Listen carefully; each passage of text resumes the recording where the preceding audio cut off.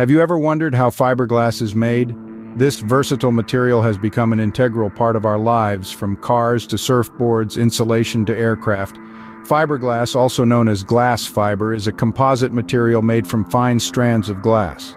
Its strength, flexibility, and ability to resist heat and chemicals make it a popular choice in various industries. But how do we go from raw materials to these flexible strands of strength?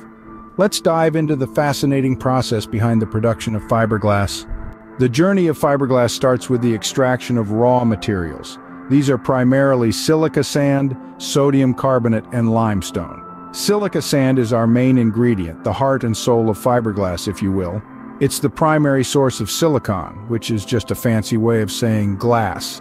Sodium carbonate, on the other hand, acts as a flux, lowering the melting point of our sand, making it easier to transform into glass. And finally, we have limestone. This acts as a stabilizer, preventing our freshly made glass from decomposing or reacting with other materials. These ingredients are carefully measured and combined in specific proportions. Once we've got our mix just right, it's off to the furnace. Here they are melted at incredibly high temperatures, fusing together to create molten glass. And there you have it. The first step in our journey is complete. With the raw materials melted, we move on to the next stage, filamentization.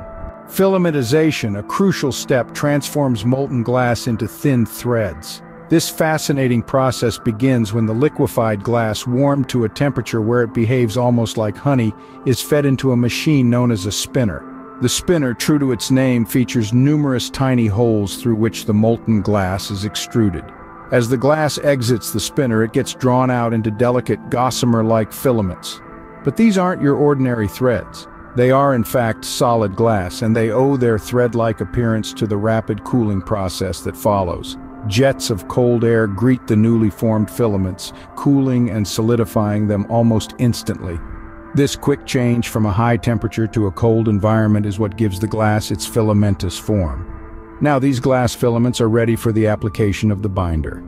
The application of the binder is the next pivotal step in the production of fiberglass. Once filamentization is complete, the glass filaments are gathered and given a coating of binder. This binder, a crucial component, serves as the glue that holds these filaments together, forming a unified structure, but that's not all. The binder also plays a significant role in enhancing the strength and durability of the fiberglass, making it a reliable material for various applications. Following the binder application, the glass filaments then embark on a journey of transformation through a drying and curing process.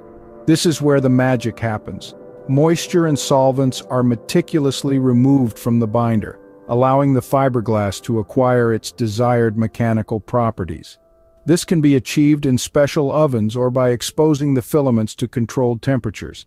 After drying and curing, the fiberglass is ready for cutting and grading.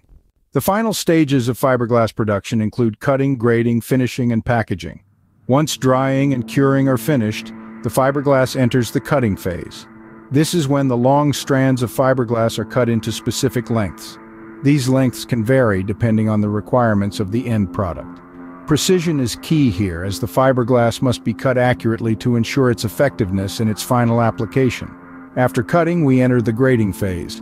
Here, the strands of fiberglass are examined and classified according to their diameter and strength.